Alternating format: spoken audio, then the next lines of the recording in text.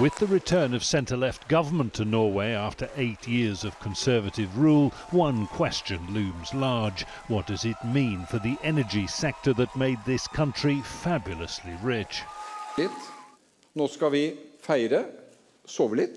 Now we shall celebrate, sleep a bit and then be ready for action.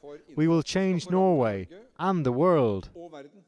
It was an election dominated by the climate crisis and the growing realization that fossil fuel exports must make way for renewable energy.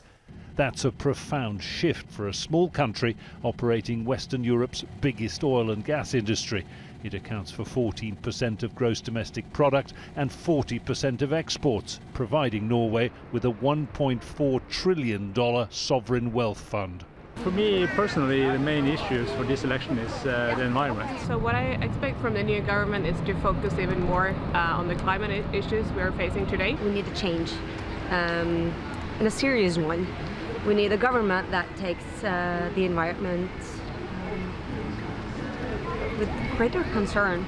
Tricky coalition talks lie ahead first, with potential left-wing partners wanting faster moves towards a green economy and Labour opting for a more gradual transition.